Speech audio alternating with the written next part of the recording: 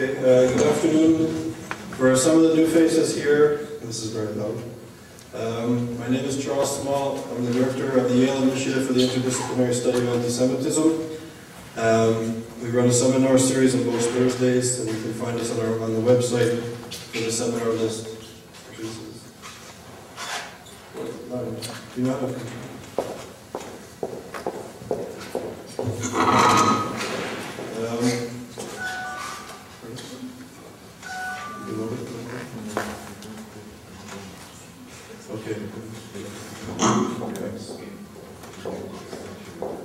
So we're an interdisciplinary research entity here at Yale, dealing with issues of anti-Semitism from an interdisciplinary perspective.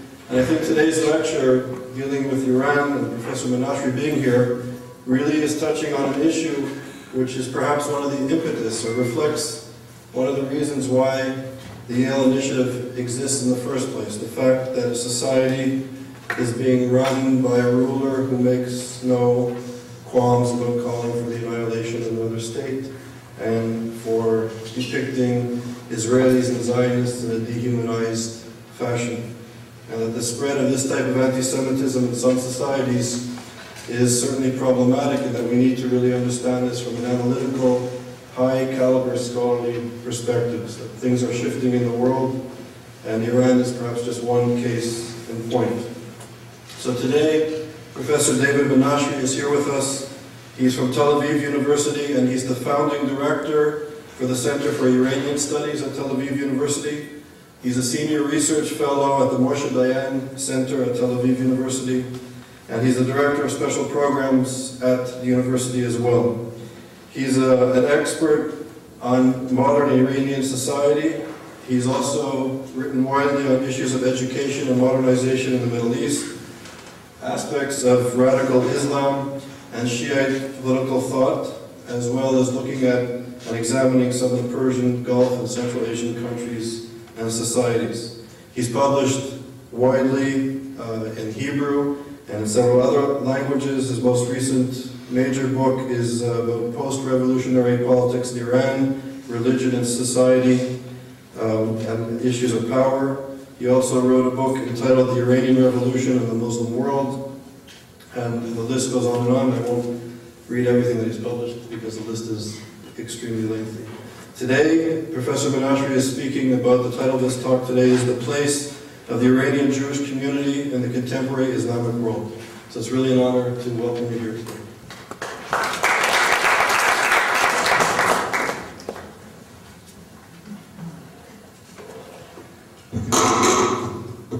Good afternoon, it's a pleasure to be here. Not it's a pleasure to speak about this topic, but I think I'll be able to shed some light on the different aspects of the treatment of the Jewish minority in Iran in transition from the monarchy to the Islamic Republic, and hopefully touch upon some more recent developments in Iran concerning the issue and voices of denial of Holocaust in Iran. Iranian history has gone through major shifts in the last 200 years, and as the country was searching for an appropriate way to meet the challenge of westernization with the challenge of modernity. Iran has gone from Islamic concept that shaped the policy of the country for many years, to a process of modernization, to fast westernization, mainly in the second half of the 20th century, since mid-20th century. And when it was going that fast towards the west, Iran turned 180 degrees to go to the other direction, towards Islam. Iran became thus the country, the first country, the only country so far that has Islamic revolution. There are other Islamists with countries with Islamic ideology, but Iran is the first Islamic revolution.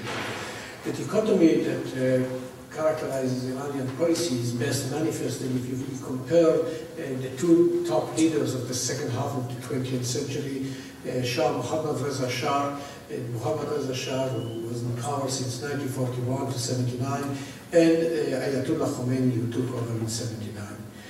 While the Shah was trying to move Iran towards westernization, pro-Western, to base Iranian policy on Persian culture, nationalism, nation state, the Islamic Revolution is going all the way to the other side, to a kind of supranational ideology, Islamization, distancing itself from the West. And while the Shah had good relations with Israel, the Islamic Revolution views Israel the enemy of mankind, with the slogan that Israel should be destroyed and eliminated. Obviously, the developments in Iran and the changes in Iran had their impact on the religious minorities, which have been affected by the development in two ways. First, as citizens of Iran, the influence of the revolution was very clear, had its clear impact on the life of the religious minorities. The most obvious case was the Baha'i minority, who suffered more than any other of the minorities, but then the Jews, the Christians, and the other minorities of Austrians, who enjoyed a great deal of liberties under the Shah's rule, came to realize some difficulties under the Islamic Revolution. So basically the religious minorities were affected twice. Once as citizens of Iran, like any of their Muslim compatriots, the revolution had its influence on their life. And second, as members of religious minority, the revolution had particular impact on them. What I will try and do in this talk today is to see the manner in which both regimes, the monarchy and the Islamic Revolution, viewed the Jews as a minority. And I emphasize only the Jews, although the other minorities had sometimes similar experience, sometimes worse, sometimes better, but our topic deals with Iranian anti-Semitism. The Jews of Iran were the largest Jewish minority in any of the Muslim countries of the Middle East before the revolution. Between 80,000 and 90,000 Jews lived in Iran in 1979. But surprisingly, even today, there are more Jews living in Iran.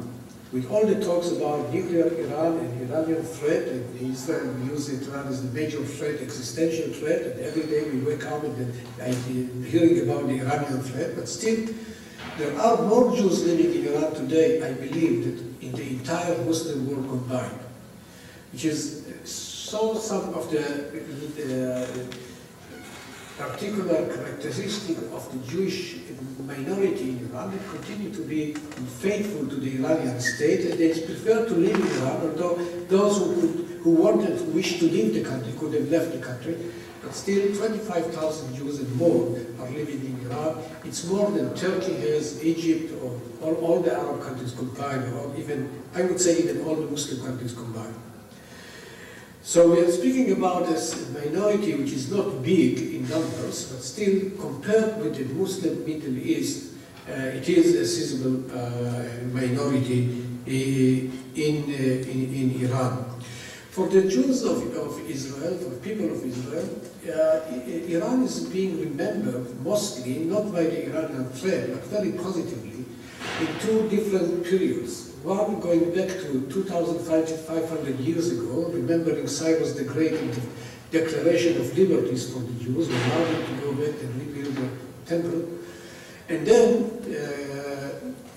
25 centuries later, the golden era of the Jews of Iran under Muhammad Reza Shah. Basically, if you ask Israelis about the life of the Jews in Iran, the picture will be, the image is positive. Ignoring the period between Cyrus the Great and Muhammad Reza Shah, that it has ups and downs. Sometimes they have better life. Most of the time there was persecution of the Jews in Iran that I think people of Israel were not aware of them even.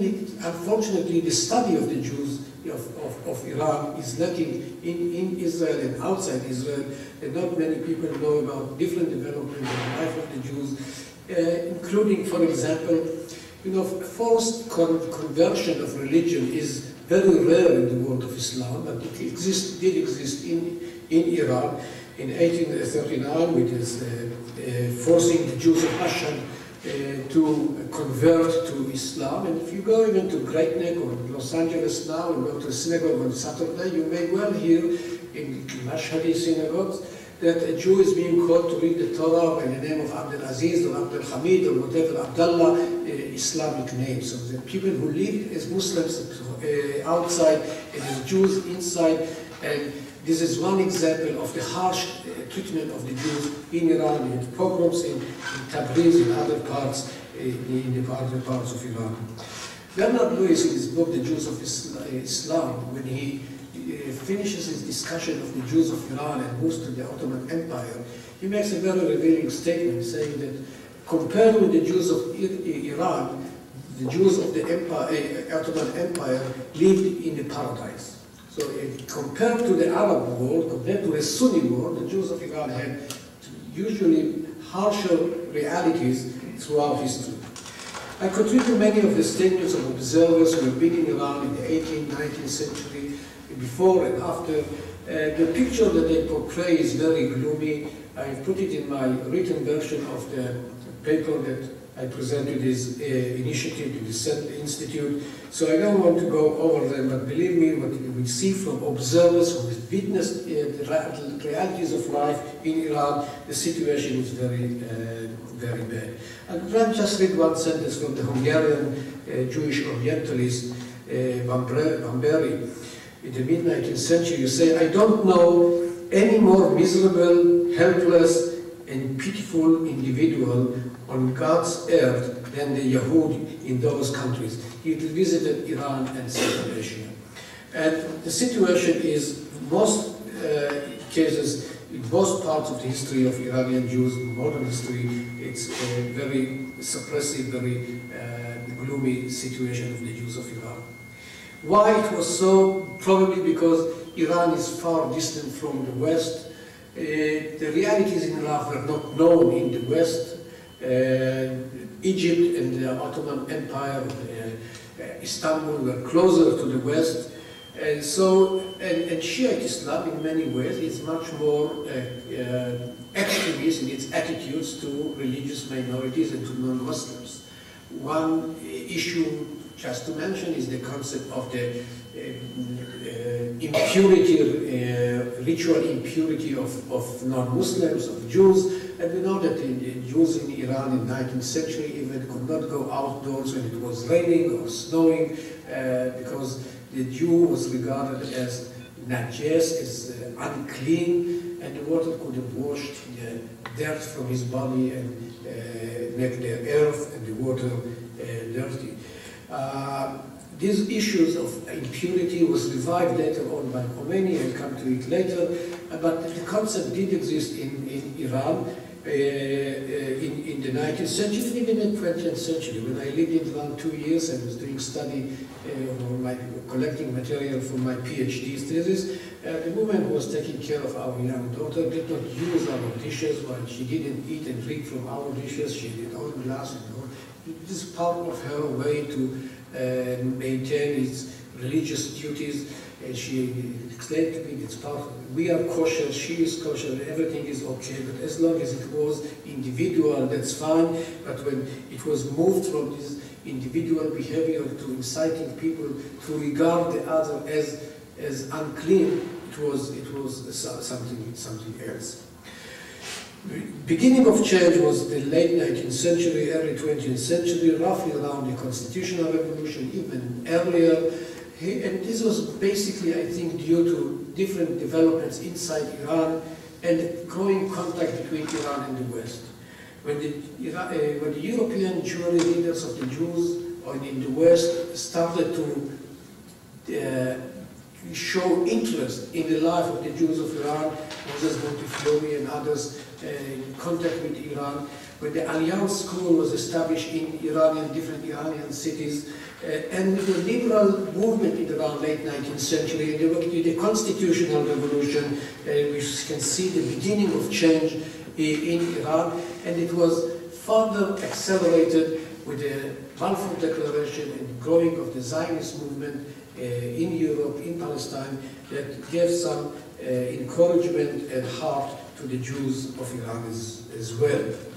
Under the monarchy of the Pahlavi regime, we can see significant change and improvement in the life of the Jews in Iran, getting out of the mahalleh, of the ghetto in which they lived, starting to go frequent the schools more than ever before. The jizya, the poll tax, they didn't have to pay anymore, and we can see gradual improvement of the life of the Jews of Iran, although there have been with this liberty some difficulties. When you go out of your neighborhood, out of your ghetto, there is the challenge of how you mix with the non-Jews and how you keep your religious duties, you could build synagogues and so on and so forth. But altogether we can see development that reached its peak in the 60s and 70s, in the peak of the rule of Muhammad Reza Shah, which I would call as the golden era of the Jews of Iran.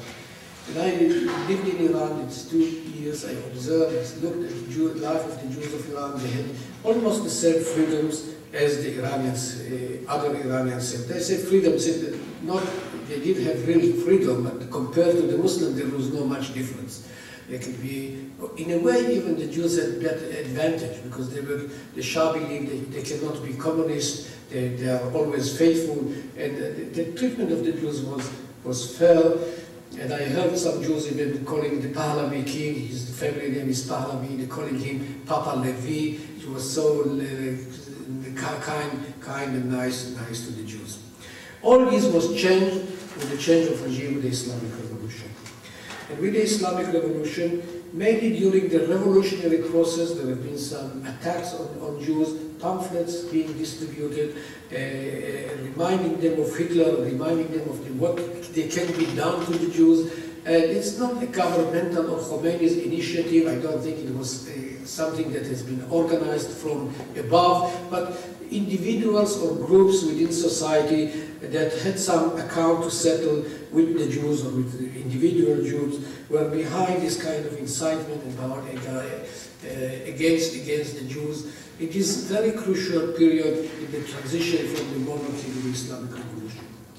But even under the Islamic Revolution, we can see some signs of anti-Jewish statements that had their origins in the religious studies of the top clergy in Iran and statements by other groups in the country. If we take, for example, Ayatollah Khomeini's philosophy and his writings, you can see so many cases in which there are statements which are very clearly against the Jews. In his opening page of his book, Al-Hukuma Al-Islamiyya, Velayat Faqih in Persian, the book that was published in the very late 60s, I'll read you the paragraph from the first page. Since its inception, Islamic movement has been afflicted with the Jews, for it was they who first established anti-Islamic propaganda and joined in various stratagems against the Prophet. And he goes on and saying that the Jews, we see today, that Khomeini says at the time, we see today that the Jews have made certain changes in the Quran they have printed in the occupied territories.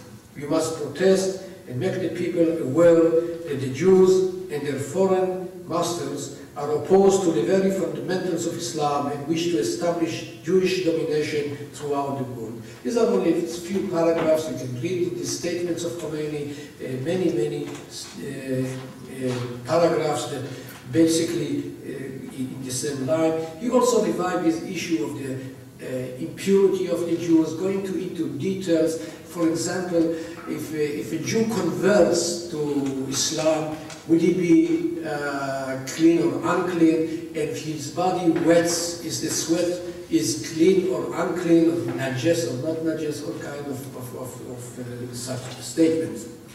However, in due time of the transition from opposition to power, we can see the authorities in Iran, the leaders of Iran, being much more careful to make distinction between Jews and Zionism in Israel. I don't know how far it can be done, but they tried very much not to speak against the Jews of Iran. Khomeini said many things against the Jews of Iran, being collaborators with the Shah, against the interests of the Iranian nation, before he came back to Iran victorious. But when he became the supreme leader of the country, he did not repeat it, although there have been some slips of tongue here and there. For example, in one case he speaks about the Christians, that they are even worse than the Jews, he said. If there is at all something which is worse than the Jew, and he's retreated immediately, I mean the Jews of Israel. So it is playing with this Jewish and Zionist Jews of Israel is very clear, and trying to make distinction between Jews, which are okay, and Zionists, which is not. But often enough, speaking about Zionists, they mean Jews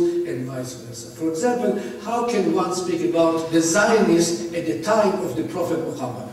When they're speaking about the Zionists of the Prophet Muhammad, or the Zionists who made the life of Patriarch Abraham miserable, well, certainly he means Jews, it doesn't mean Zionism. Zionism does not exist at that time at all. So the distinction is very blurred. I want to make this clear that I think the distinction between Jews and Zionism is the invention of the Jews of Iran, who came to see Ayatollah Khomeini immediately after his return to Iran, and to protect themselves, they convinced him that there is a difference between Jews, which are okay. We are Jews, but we are not political Jews, we are not Zionists. Khomeini bought this formula, but it's very difficult to follow this kind of line. For example, when the former leader of the Iranian Jewish community, Al-Qanayan, was executed, he was the first civilian Iranian executed in May 1979, I mean civilian, non-official Iranian executed. They say that the Jewish milliardaire was executed, and he was blamed to have really close contact with the Zionist state. So basically, you could have accused many people in Iran to be Zionist if having any contact with Israel is a criteria to decide who is Zionist and who is a Jew. But this formula has been accepted and still being followed in Iran, and we could see it even in a series of television series that was broadcast until this week, that trying to make this very distinction. So it's very difficult to say that what is the attitude of the leadership of Iran towards the Jews per se. Officially speaking, again, they refrain from accusing the Jews, but from time to time they make action that it's very clearly anti-Jewish, or against the Jewish community in Iran. For example, 7 years ago they arrested 13 Jews in Shiraz and blaming them for espionage, but it was very clear to all of them that none of them had anything to do with spying. And I think that the admission that they were not spies was given by the court in Iran. They jailed them for 2 years. If you put someone in jail for 2 years, he is not a traitor, he is not a spy. If he is a spy, he gets harsher treatment under the Islamic Republic, and they were consequently released. But the fact that they take collectively 13 people and blaming them to be unfaithful to Iran and being faithful to Israel, it's again a kind of accusation that could have been applied towards many more in Iran. To make sure there are more than one voice, one attitude in Iran. Iran is a very diversified country with pluralistic attitudes to almost every and each issue. There are people who are more radical, conservative, extremists. On the other hand, there are people who are more reformist, pragmatic.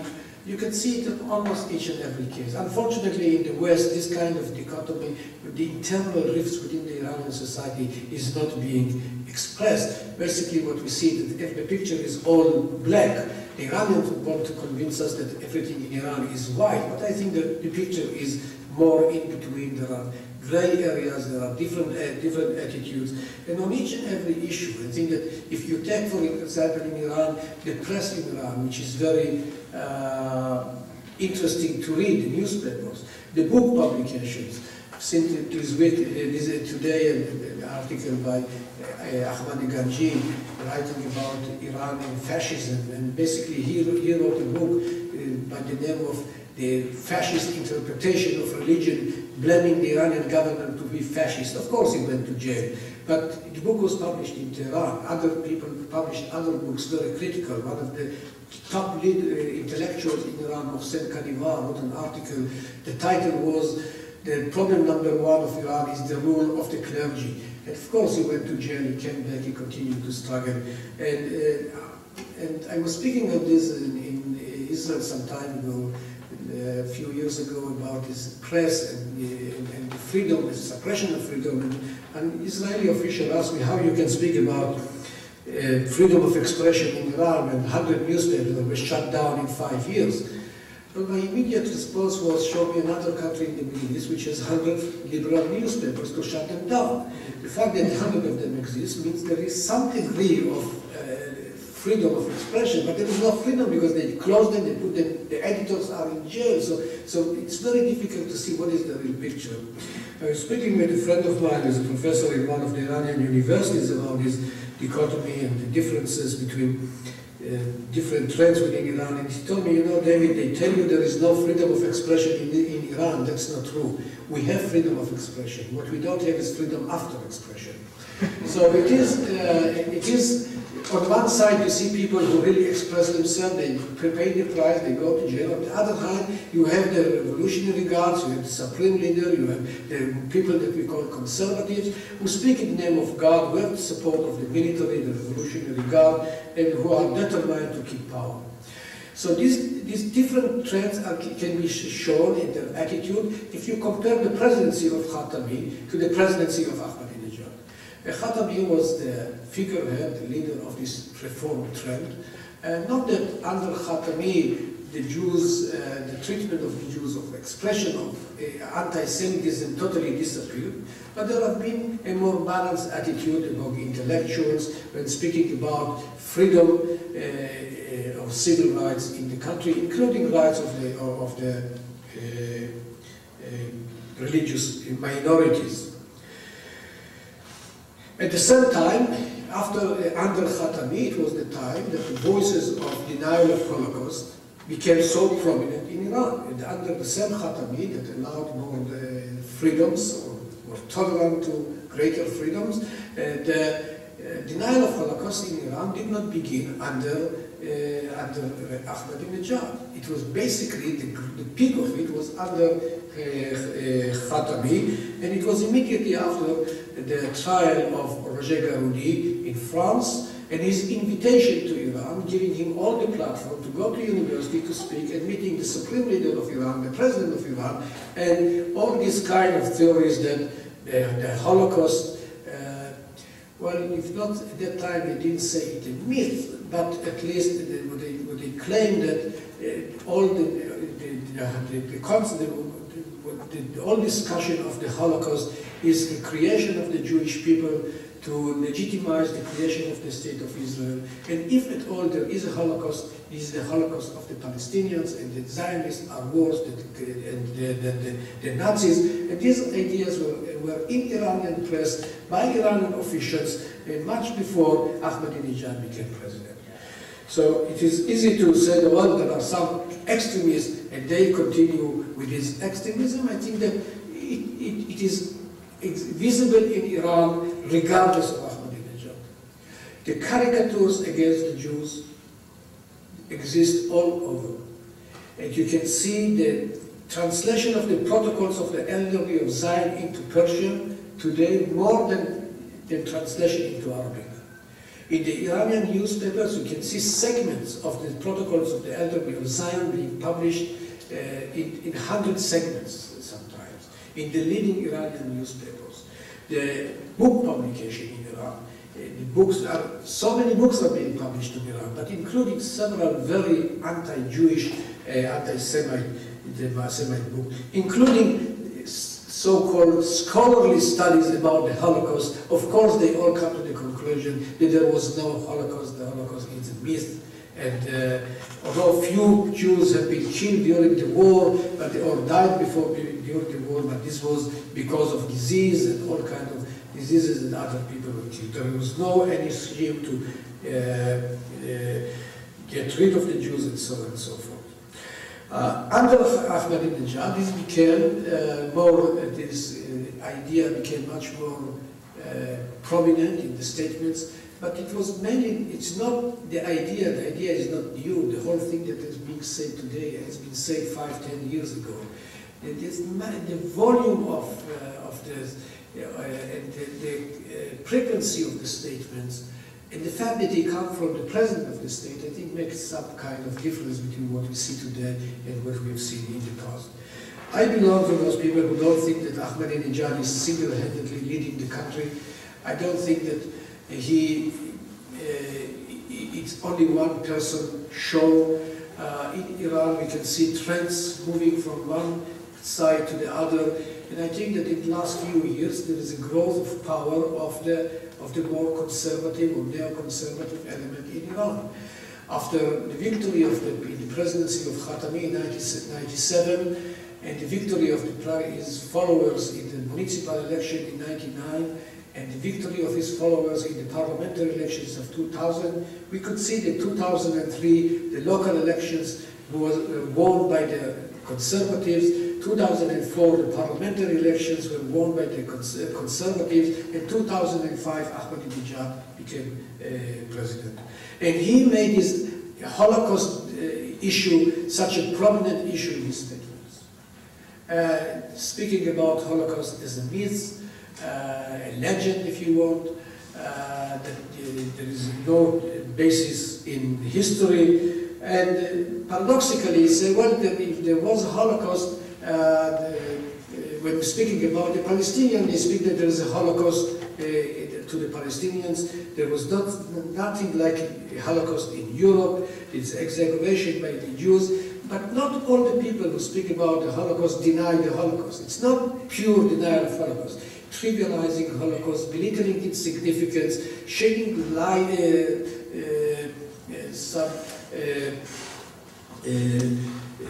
questioning the Holocaust as a fact, and so on and so forth. We can see it so many times in Iran, repeated by many people, including people that we consider to be more pragmatic. There are, I must admit, some people who think differently. Ahmadinejad organized in 2006 a contest of caricatures about the Holocaust. Now, it is the same Muslim world that was so infuriated by the caricature published in Denmark initiates the contest of caricatures in Iran about the Holocaust. It's on the websites, you can go and see how ugly they are, but it was with the blessing of the President of the State. And then with the blessing of the President of the State and his participation, Holocaust Denial Conference held in Tehran in last December. The problem of this kind of statement is that the people in Iran, even if they are not anti-Semite, or they don't doubt the Holocaust, they don't have any other way to understand what happened in World War II. A child in elementary or secondary school in Iran doesn't have any access to any fact about the atrocities of World War II and what happened to the Jews. So this kind of statement, repeated by the top leadership of Iran, may influence ignorant people who don't know the facts, and convince them that really the Holocaust was a myth. There are other people in Iran, though, who I must say that I admire their voice being raised in Iran, challenging the president and challenging the government for making such statements. And this is, I think, the hope for Iranians, is that they still have such people, like the students, intellectuals, professors, who dare to challenge and pay the price. I read you a statement by one of the professors in one of the Iranian universities. It was published in Iran itself.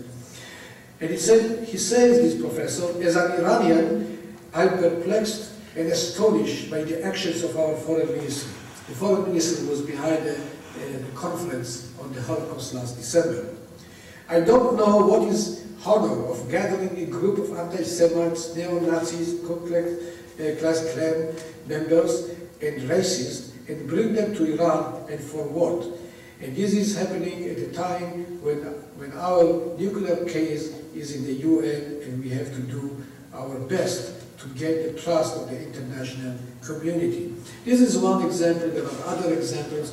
The people who raise their voice and speak to the contrary of the official line.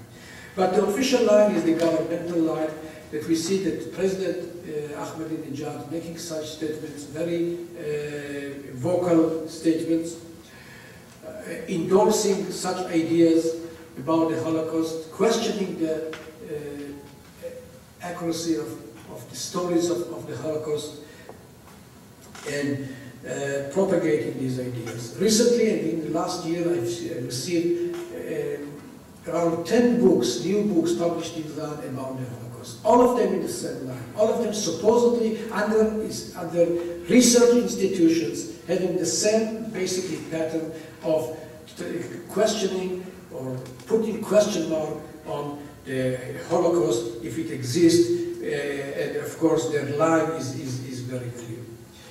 I can understand why Ahmadinejad makes such statements.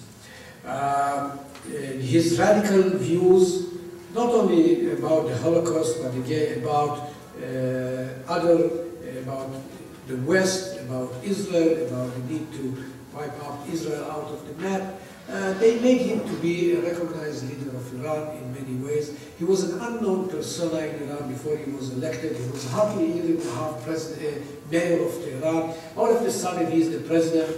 He is very shrewd and sophisticated. I think he is using his radicalism to establish himself as a leader. And in fact, shortly after he became president, he started these statements. He is now known all over the world. 3 years ago, I bet no one of you have heard the name of Ahmadinejad. Now every child in the world, I think, knows about Ahmadinejad.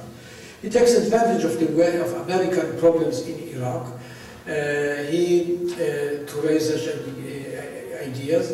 He feels strong because of the oil price. There are other reasons for him to continue with his line, and I think the basic thing is that he believes in what he says. I think people should take him very seriously, because when he speaks about whatever he speaks, he's very sincere in his belief. At least one should give him the credit that when he says something, he really means something, and it's about time that we will take the Iranians much more seriously than we have done in the last decades or so. Now, the question in Iran is therefore not why the president is making such statements. In Iran, the president is not the head of the state. So the question is why Khamenei and why others are allowing him to make such statements. Well, partly, I think, because they share such views with him. I don't think that Khamenei is entirely against what Ahmadinejad says about the West, about Israel, even about the Holocaust. We could see some of his thought when he met Garoudi in 1998. But to be honest with you, if I was Khamenei, I would have loved to have Ahmadinejad next to me. Ahmadinejad has made all the Iranian conservatives look moderate. When I read in the article in the Time magazine some time ago, and the whole article was how Ahmadinejad is moderate and pragmatic. The only one who could have made Khamenei look pragmatic is Ahmadinejad. So it's basically, they let him go on. I think that recently there is an attempt to try and lower his rhetoric. And I think if you compare his statements in 2006 with his statement in 2007, you will see that in 2007 he was less vocal, less radical than in 2006. It's not a big difference, but there is a difference, and I think you need to pressure on him from inside the country. So recently there have been, I have another 5 minutes? There have been a series that I mentioned in Iranian television about the Holocaust. So many people in the West were so happy. Here is Iran showing a 30 segments program broadcast in Iraq about the Holocaust. It means that they confess and they admit that the Holocaust did exist. But whoever views this program can see how shrewdly they are trying to distinguish between the good Jews and the bad Jews, the Jews and the Zionists. And this theme is repeated in his movie series, that I think it's the most expensive movie series, television series produced by the Iranian television in recent years. They put so much money to produce a series on the Holocaust out of all issues. I think it shows also the obsession with this issue in Iran. The main theme in this film is to obscure the lines between Jews and Zionists, and all to try and make the point that the Islamic Republic is only against the Zionists, but not against the Jews. The best example that I have seen of this distinction is an article published in Jumhuriya Islami, I think almost 20 years ago. The article was written by a professor of Tehran University, Amir Tarakolka Muzia. And this is one of the harshest or one of the most satanic statements against the Jews that I could see written in Persian. The article is full of accusations against the Jews from beginning to end, from the days of Abraham to Freud and homosexualism, and everything bad in the world is, in their eyes, is because of the Jews. I won't read it to you, but I want to show in the editorial. The editors have put a note in this article, and the note says, well, maybe I'll read it to you. It may be needless to say so, but in fact it is clear from the context that the professor is using the term Jew. When the professor is using the word Jew, he's not speaking of the pious followers of the religion. The professor explicitly and frankly distinguishes between Zionists and Jews. Meaning, what he says later on is that they advise the people to replace the word Jews wherever it is in the long article with Zionists. So actually, they write the whole story against the Jews, and then the editorial note says, wherever you see in this article the word Jew, replace it with Zionist, because this was the intention of the article. Whoever reads the article can see very clearly that this professor he knows exactly when he speaks about Zionists and when he speaks about Jews. Certainly, when he speaks about the Jews being enemies of the Prophet Muhammad in the 7th century, he certainly did not mean the Zionists being against the Prophet Muhammad. But at all, is the mind of the Iranian people is like a computer that you can give an order, replace A with B, replace Jews and Zionists. When they read the material, they read what they read. It's influence there. But I think this editorial note made it clear to me that this kind of policy of sowing the seeds of animosity, but not going one step further to attack the Jews of Iran at all. I must admit that the Jews of Iran enjoy significant liberties today in Iran. They can frequent their synagogues. On the contrary, they will be encouraged to go to synagogue. The synagogues are full of people, basically because this is the only venue in which they can gather and meet and discuss things between themselves. So the picture is very unclear. What's clear what they say about the Jews of the world, about Israel. When it comes to the Jews of Iran, the situation is much different, and there are different attitudes in different times by different people in the revolution. In the historical perspective, I would say that the era of Shah Muhammad Reza Shah for the Jews of Iran was really the golden era of the Jews for many centuries. They enjoyed liberties. They became involved in the economy. The concept of nation state and Iranian nationalism allowed the Jews to be equal members in the nation state.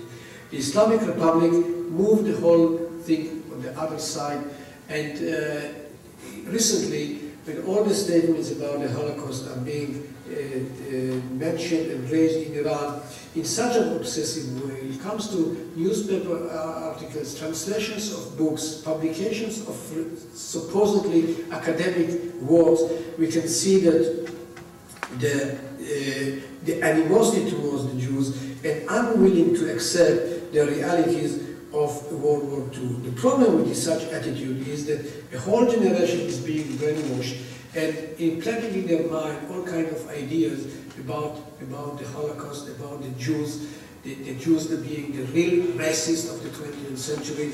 And as an Israeli and Iranian by birth, when I read this kind of statement, I really am angry and ashamed at the same time. I read Arabic well, I read statement in Arabic. They have basically the same attitudes. You can find denial of Holocaust in Arabic than in Persian, but somehow I think that when it comes to the Persian language, their attitude is so harsh, and denial is coming from the highest authorities in the country. And I think that I can only hope that it will not influence the mind of the young generation in Iran. And I am good looking at the young generation in Iran. I have some kind of hope, seeing their attitudes on so many different issues, that they are not necessarily buying what the Islamic regime is trying to sell them. So if there is any hope that these open-minded young people of Iran, that they have done very good things in other issues, in journalism, in use of internet, will be capable of ignoring what this Islamic regime is trying to implant in their mind about the Jews, and about the Jews of the world, about American Jewry, about Zionism, and about Israel. Thank you. So we can open it up for questions and answers, and I'll just start by saying thank you very much for an insightful seminar. My question is, in the study of multiculturalism and ecofeeding legal philosophy, the treatment, the notion of belonging and otherness is a very integral part of society. The work of Charles Taylor, Will Pimlica, Walzer, Emmanuel Levinas, and others, this is a key area and a foundational aspect of society. In your view, during your lecture you spoke, I think, about three main periods in terms of Islamic and Iranian relations to Jews. You spoke about Islamic notions and notions of Jewish impurity and fatwas that came down in the 18 and 1900s. And then you spoke about the period of the Holocaust denial, which seems to have started in the 1960s with the rise of radical Islamists, Khomeini and others. And now, more recently, the Holocaust denial and the prominence of the protocols of the Elders of Zion, which touch on the most pernicious forms of hatred of Jews. So, given these sort of three periods of anti-Jewish belief, how entrenched is this in the society? Is this a top-down, the imams are issuing fatwas and these radical Islamic leaders are preaching this from the top down and it's not permeating into society? Or is the society already sort of prepared in a way and have these censors to receive it from hundreds of years of these beliefs? And then based on your answer, how serious is the threat of the regime to Israel at this moment? At least ideologically, not militarily, but ideologically, is the society really prepared to carry out this? Well, your first question is very difficult for me to answer. The last time I've been in Iran was just before the Islamic Revolution, and I cannot really judge how much this kind of views have influenced Iranians. And the Iranians, I see, that the Iranians who visit the West, so their attitude is not like the average Iranian citizen, people who travel to the world, so I cannot judge by them. I can say what I realized in Iran before the revolution. There are some religiously elements that contain anti-Jewish sentiments and views, but all in all, I don't think I realized in Iran this kind of animosity in the 70s towards the Jews. They don't like foreigners, but no nation likes foreigners. But the idea is realizing that the West is penetrating the country and taking its wealth, but it didn't have to do with Jews or others, but it was the concept of the foreigners, of the Khariji, of people who came from abroad who are exploiting our wealth. Religiously speaking, yes, there were some elements of distancing themselves from Judaism, and attitudes toward the Jews that I didn't like. Probably they have been strengthened since then. But I don't really know how much they really penetrate. One can say that 30 years of Islamic rule, and they go to the schools, and in the school textbooks we have, there's a new study that in Jerusalem now, it was published recently to show that the attitude toward the Jews in the textbooks of the Islamic Republic, you can see elements of hatred towards the Jews, or misunderstanding or false statements about the Jews in the textbooks. So the textbooks create a new generation of people who have been educated on these stories. But on the other hand, as someone who studied education in Iran, I'm not sure that whatever is being written in the textbooks would really influence the mind of the children for the long run. The first generation in Iran, that was almost all the children of Iran went to schools in the 60s and 70s, produced the Islamic Revolution against the Shah. And the textbooks were full of admiration for the Shah, and the pictures of the Shah, and the stories about the monarchy, and so on. People went a different way. I think today the new generation is being educated in Iran. It is more open to the West and not distancing themselves from religion than in many other countries in the Middle East.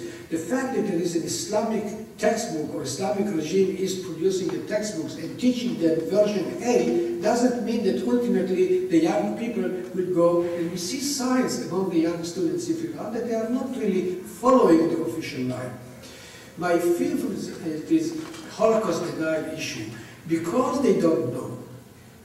I met recently a friend who is a professor in Iran, and he asked me how many people were killed during the Holocaust. And when I said the figure, I said it's accepted in 6 million, but it can be less, it can be more. No one really knows exactly how many. He was astonished, he didn't believe. He said, I said, what do you think? He said, a few dozens of thousands. And this is someone who is not anti-Semite, who is not anything to do with animosity towards Jews or Israel. And I think that because they don't know, and it coming from such high authorities, there is a danger that it would penetrate. How much it did penetrate, Charles, I really don't know. Your other question was about the threat, religious threat, or ideological threat. Well, of course there is a threat of Iranian Islamic Revolution to Israel. By the very fact that they view Israel as, well, they call us the lesser Satan. The great Satan is the United States. But I don't know if they blame Israel because Israel is friendly with the United States, or they blame the United States because it's support for Israel, but both of us are in the same camp of the Satan. The problem, the danger of the Islamic Revolution in Iran, that it turned the Arab-Israeli conflict into a degree at least, from a political national conflict between two national movements into a religious contest between Jews and Muslims. And religious conflict is much more difficult to resolve than national conflict. For the Iranians, the problem is not the boundaries of the Jewish state of Israel. The very existence of Israel is unacceptable. The fact that, and there are religious reasons for it, they don't recognize the Judaism as a nationality. Judaism is religion, is faith, is not a nationality. It doesn't have the right to exist at all, certainly not in the Middle East, of course not with Jerusalem as its capital. And if you think religiously, Jews in the best of times, at best, are being viewed as tolerated minority under Islamic rule. What happened since 1948, and maybe since 1967, is rather than the Jews being tolerated minority under Islamic rule, there are so many Muslims living under Jewish control. This is religiously, ideologically unacceptable.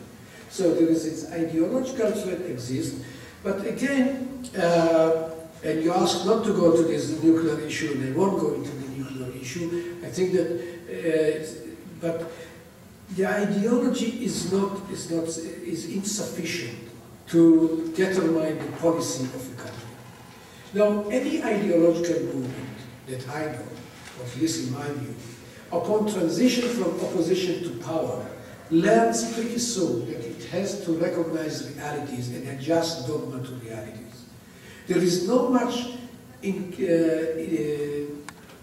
resemblance of Khomeini's ideology of the 60s and 70s in the policy of the Islamic Revolution today. If you look at almost each and every issue, wherever there was a clash between ideology and interest, or national interest as perceived by the ruling elite, interest won over ideology.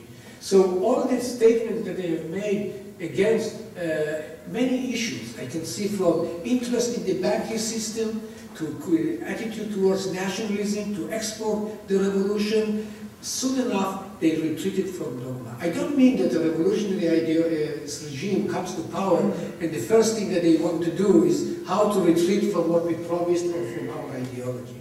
They wake up in the morning and they want to do exactly what they promised, but when they realize they have to pay a heavy price, they change their policy. It happened in so many other issues.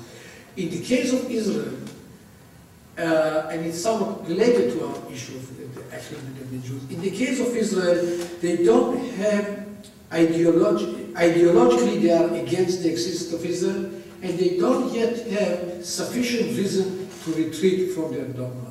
So therefore this animosity continues, because they don't lose much from their animosity towards Israel. This is, what I see, it's the ideological challenge of Iran, but it's the challenge is not limited to ideology, but you support similar-minded movements like the Hamas, Hezbollah, Islamic Jihad. It's ideological or it's practical, I don't know. It's out of ideology, you support a movement that opposes the state of Israel, the existence of the state of Israel. There are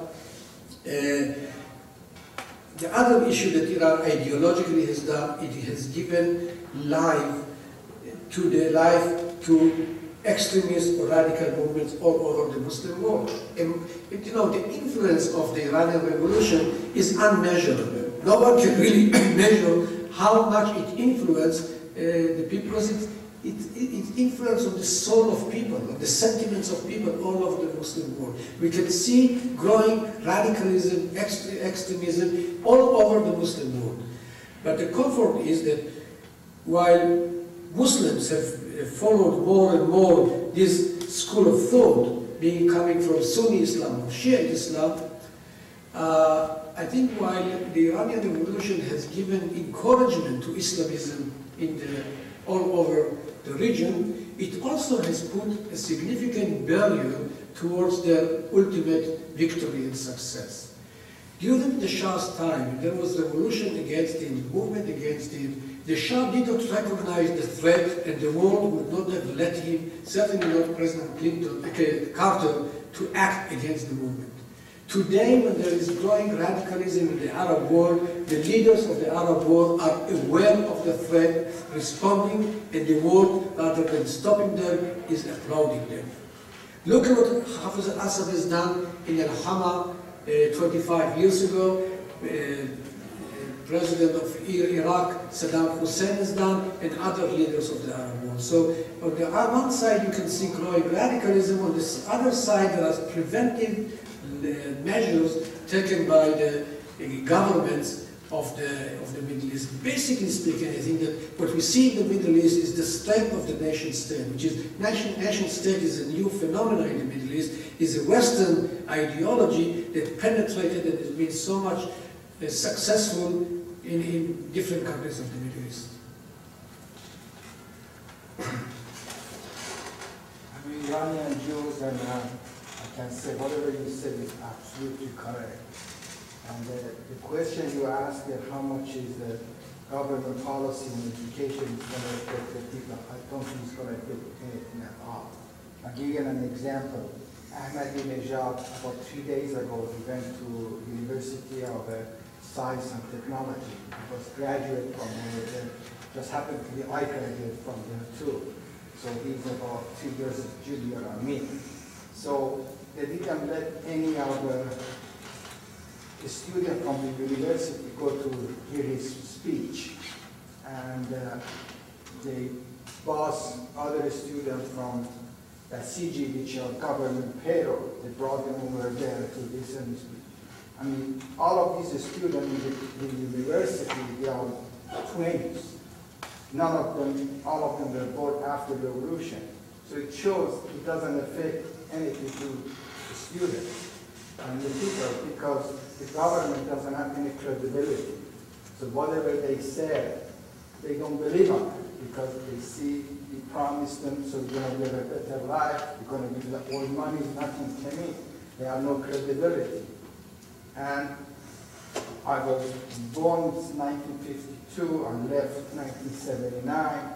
I would say during the Shah's regime, we have a more respect from the government than the people of Iran. But right now it's other way around. Iranian Jews get more respect from the people in the street than get it from the government. That's what I must say.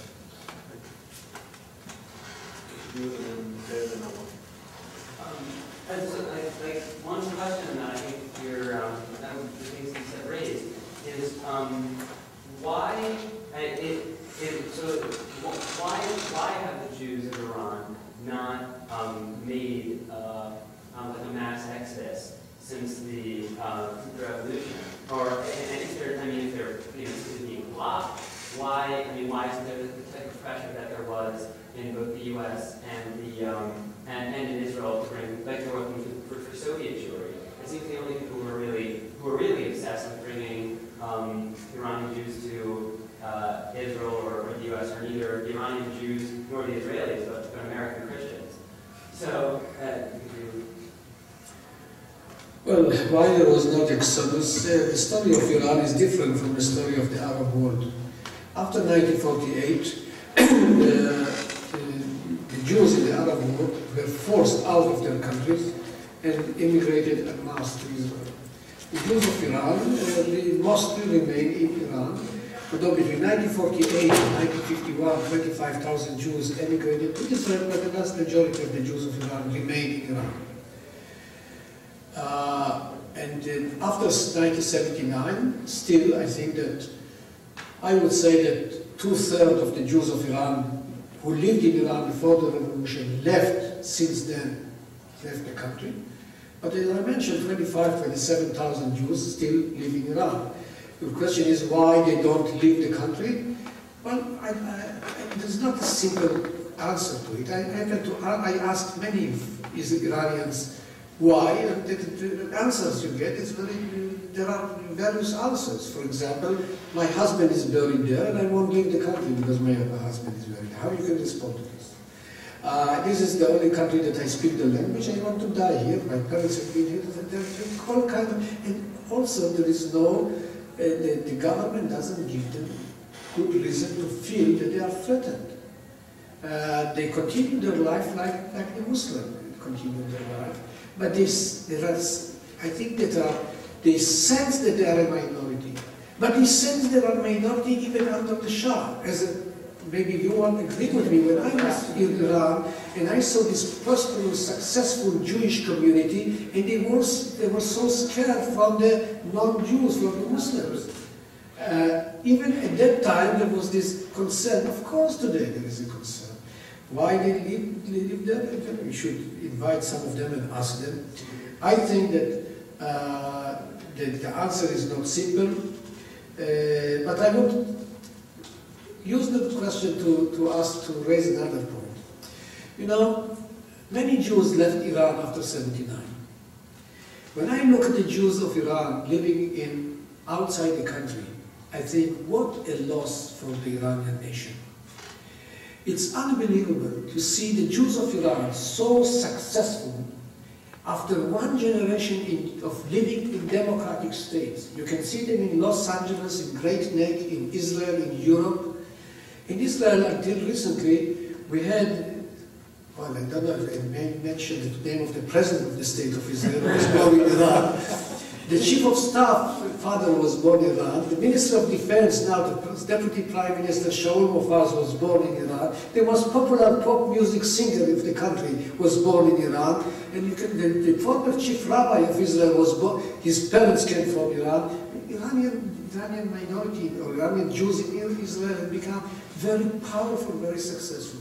When I go to Los Angeles, and I visit them often, because Los Angeles, you asked me about Iran, Los Angeles is the closest that I can get to Tehran these days. So I visit them often, and I see the Jews of Iran. The mayor of the Iran is an Iranian, the mayor of Beverly Hills is the Iranian Jew, and I see the education of the children, the occupation of their parents and the children, and this prosperity. I think that this is something that happened to the Iranian Revolution, losing so many people. The brain drain was a big punishment for the Iranian nation long before the Islamic Revolution. It became such a punishment after the Islamic Revolution. And I think that when you ask why they didn't leave, look at the half empty of the glass. Many left, and they are doing good services for the prosperity of other countries rather than doing service to their own nation. And they're living about 500 a year now. They can actually live? They travel, they go back. Well, thank you very much for the talk. I want to get back to this question about why it is that the Jews in Iran seem to be not as persecuted as one might expect, and contrast it to some of the other minority groups in Iran who didn't talk about it, we've had several talks in the seminar series before, which always sort of end up raising the question in whose interest is it to have this sort of persecution. So it seems that right now in the world, the Iranians are interested in being the leaders of the Muslim world, not only worried about governing in Iran, but actually being the leaders of the Muslim world, dividing in competition with Saudi Arabia or with Egypt, for example. And so, in that sense, constant criticism of Israel buys them a lot of points. That's something which seems salient to the majority of Muslim communities around the world. But in the West, of course, anti-Semitism is not at all, at least officially acceptable. We'll have someone speaking in a couple of weeks about Britain, and we get a different view of that. But my point is simply that there seems to be an equilibrium where it actually serves the purposes of the Iranian government to treat the Jews reasonably well in Iran, reasonably well, because it makes it much easier for them to be arch-critical of anything that Israel does or anything that Israel doesn't do. And just as sort of a side on that, if I think of some of the other minorities in Iran, like the Baha'i, for example, my suspicion would be that they are much worse off. And one of the reasons that they're much worse off is that, unlike the Jews in Iran, there's no counterbalancing force. There's nothing that's really forcing the Iranian government to be nice to the Baha'i population in Iran. Where would the Baha'i go, for example? What's the counterpoint that Israel is for the Jewish population? So I guess the questions are twofold. One is whether or not you agree with this idea that part of this has to do with growing the leadership in the Muslim world overall. And the second thing is one of the reasons why the Jews might be better off relative to the Baha'i population is because they have to treat the Jews nicely in order to be more critical of Israel. And with the Baha'i, there's nothing to lose. Well, I'm not sure I would agree with the second part, but certainly I do with the first part. Okay. I would even go to the extreme and say that in many ways the animosity towards Israel helps the Islamic Revolution. It's a revolution that really has not been successful in delivery. Well, I'm saying that aside that I don't think the revolution was about return to Islam. Life was miserable, and people followed Ayatollah Khomeini with the hope that he would bring them to the promised land, to success. And 29 years after, they asked themselves, what did we gain from this revolution? A revolution that did not deliver, or did not meet the expectation. It's good for them to find an enemy away from their borders. Israel is a convenient enemy. They don't fight Israel. No Iranian soldier is fighting with Israel on the borders of Israel. They send others. They support others who fight Israel. So, and you are right that it serves their interest to find a place, to establish that place as a leading force in the Muslim world. And that's also about a nuclear issue. It's part of the same thing. If they want to be the leading Muslim country, you have to raise the flag of Jerusalem. unfortunately, everyone who wants to be leader in the Arab world, the Muslim world, would somehow come to the Jews, or to Jerusalem. You know, Saddam Hussein invaded Iran. He was going totally to different direction, and he said that the way to Jerusalem goes to Tehran. He sent his army to the opposite side, and claiming that the way to Jerusalem goes to Tehran. Why? Because it's a symbol of raising this issue of Jerusalem, and the name of Jerusalem became so important. The same is being done today by the Iranians.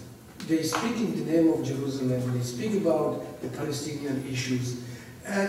There are some people who ask the question in Iran, what do we have with the Palestinian issue? Why we have become more Palestinian than the Palestinians? Abdullah Nouri, who was the first Minister of Interior of Khatami, who went to jail, of course, after what he said, he asked the question, why we have become, there is a Persian phrase saying, why should the dish be warmer than the soup? When you have a hot soup, the plate is not warmer. Or I think in America they say, why someone has become more pious than the Pope. If the Palestinians are dealing with the Israelis, why we in Iran, he is a religious man, this Abdullah Nouri, and he said, religiously speaking, what moral right do I have to tell them to go to war and not to make peace? The danger of Iran, you know, Charles asked before about Iran, is that Iran cannot contribute positively to developments in the Middle East, but it can work against peace in case Israeli and the Palestinians would choose to go on this path.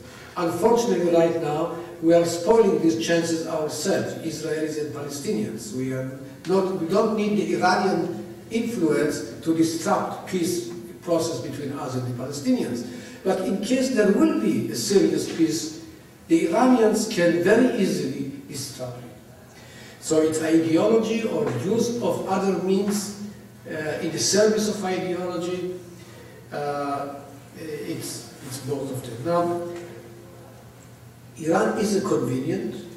Now, do the animosity to the Jew, to Israel, necessitates balancing by not being anti-Jewish? I'm not sure about it. I think that there is a process of pragmatism upon taking power that they want to get rid, not to make enemy where there is no enemy. The Iranian Jews are faithful to the Iranian government. Jews have learned history to follow the current government. They pray for the government of the time, or for the well-being of the ruler. They prayed for Khomeini, they now pray for Khamenei. There was a nice story that maybe I'll share with you to see this, all kind of bizarre things that are going on in Iran. A few years ago, there was an Argentinian team who went to prepare a movie on the Jews of Iran. And they were showing this segments of it as an ad to Israeli television, and I was scared to death because I saw on the prayer table there, on the Hichal, there was a prayer for the well-being of the soldiers of Israel Defense Forces. It was 20 years after the revolution, and the Jews of Iran going to prayer, they had this prayer to the well-being of the Jews, of the soldiers. And I thought it's dangerous because these people in the synagogue don't know what it is. They think it's part of their, I don't know, prayer, the ordinary prayer. I tried to convince the television not to screen this part of the movie, but I was stupid. No? I thought that I will convince them. And then they realized what an asset they have in hand. Of course they showed 20 times. But I mean that the Jews of Iran, they don't really know much about Judaism, unfortunately, and what is Judaism and what is something else. But certainly the Muslims don't know much about Judaism.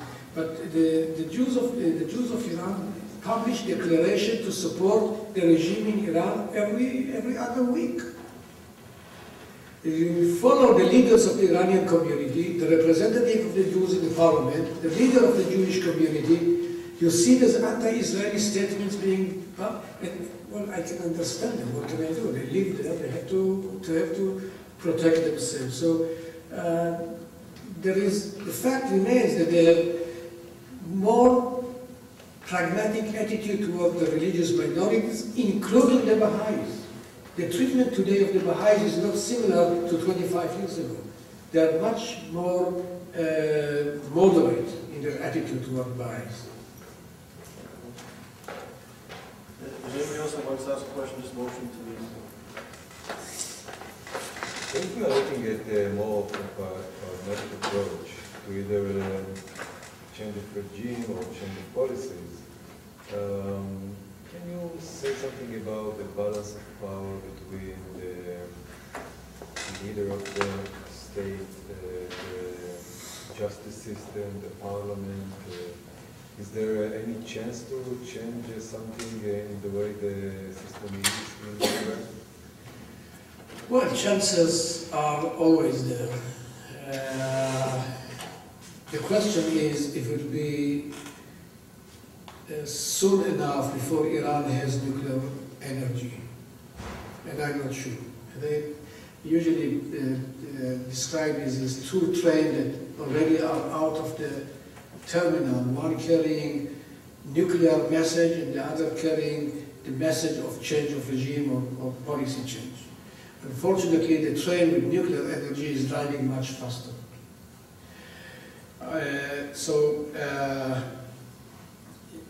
Change of regime or change of policy, it's, I think, the best way to export, the most, in my understanding, I think that it would come ultimately from the people of Iran. They brought Ayatollah Khomeini to power, they brought this regime to power, and they will change the policy or change the regime. Iran is the only country in the Middle East which had constitutional revolution. Iran is the only country in the Middle East which has two big revolutions in the 20th century.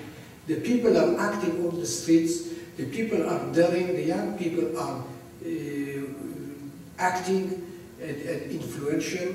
You could see 2-3 months ago, the president of Ahmadinejad went to visit Amir Kabir University. They put his pictures on fire in front of him. It doesn't happen in every non-democratic system that you know in history.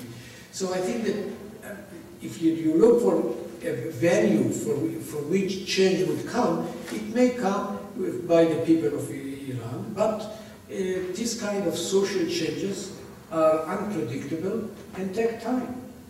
It took a long time to change realities in revolutionary countries elsewhere. We cannot wait and see, okay, tomorrow, the day after. You know, one thing that historians cannot really tell you is when people start changing direction. After it happens, there will be very, smart people who will come and tell you, we knew exactly when it is going to happen, we warned you, believe me, don't believe them. No one knows when people, mass movement, start moving. We have seen many such developments in history, and there was not any pre-signs that predicted that this is going to happen. There are other ways to bring about a change in policy in Iran, is to speak with them and let them realize that they are going to pay a heavy price for their policy. I don't believe that there is any radical movement or state that is willing to commit suicide. They are open to reason. They may be willing to pay higher price that you would regard rational, but ultimately the Iranian regime doesn't want to commit suicide. Now you ask about the power system in Iran. In Iran, the supreme leader is not the president. In Iran, the supreme leader is the highest religious authority. But even this is not very, very clear. Khomeini was recognized Ayatollah that all people obeyed and followed him. When he passed away, there was no Ayatollah with such a caliber. Sometimes I think the lack of understanding is surprising me. People speak about the Shiite crescent, as though all the Shiites are one entity. Well, they are not. When Khomeini came to power in 1979, the number one Ayatollah in Iran, the highest ranking Ayatollah in the country, was put under house arrest until he passed away 7 years later. His name was Kazem Shariat Madari. That's correct. One of the most prominent Ayatollahs in Iran today, Ayatollah Montazeri, who has been chosen by Khomeini to be his successor, does not have freedom to preach his people. If you compare the chief Ayatollah of Iraq, Sistani, who is Iranian by origin, with Khamenei, you see two different worldviews. For Khamenei and Khomeini students, to save the nation and to save Islam, one should unify religion and state. For people like Sistani, to save the nation and save Islam, you should separate between religion and state. This both ideology are legitimate in Islam. The supreme leader is the highest authority. He is above all powers. I mentioned the pragmatic element. Let me say about the radicals. The radicals, conservatives in Iran, have four main meaningful assets. First, they speak in the name of God. You know, in my region in the Middle East, when you wake up in the morning and tell the people what God exactly wants, you spoke with them last night maybe, and you come and tell the people, it's powerful. It has influence. It's also, you know, you don't have to go to the Muslim world. We have them among Jews in Jerusalem or Israel as well. So they have God on one side, they have the military on the other side. You know, if God is not enough, God forbid, it should be enough. But if he's not enough, there is the military. So if you have God on one side, the military on the other side, you speak in the name of God, it's powerful. The third element of strength that they have is that they are determined to fight for power. When there was a revolution against the Shah, he took his wife and 4 kids and left the country. The clerics don't have anywhere to live to. They will continue living there and struggling to maintain their power. And the fourth advantage that they have is that there is no opposition. There is not a valid alternative ideology, viable ideology, to come against them. It's very difficult to come with ideology against Islam, Islamic Republic. But the problem is that there are oppositions, no opposition. The oppositions hate each other more than they hate the regime in Iran. There is not accepted leadership. There is no viable alternative ideology. And with this situation, this regime can go on. It doesn't mean that they can go forever. It means that this gives them strength compared to the other elements. The judiciary is under